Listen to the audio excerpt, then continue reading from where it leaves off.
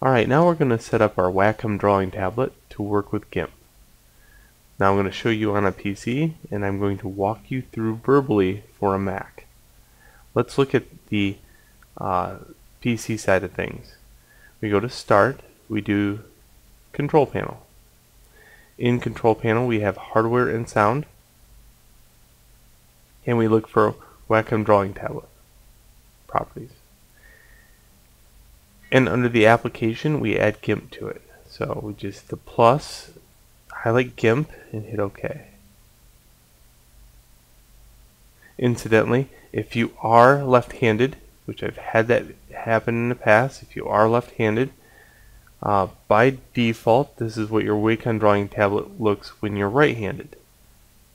Okay, but you can switch this over by doing.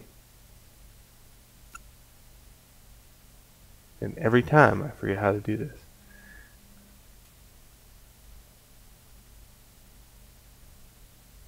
There we go. Perfect.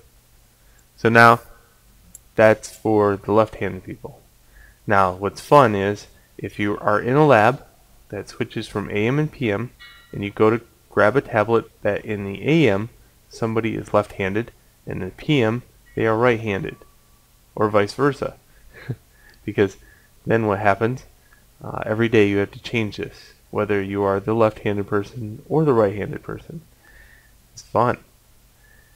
But this is where you change it on a PC. On a Mac, you go to the apple, look for the apple in the upper left-hand side. There's an apple. You click on it. You go to Preferences. Click on that. And then you're going to click on the Wacom drawing tablet icon, and it's going to pop up with something that looks exactly like this.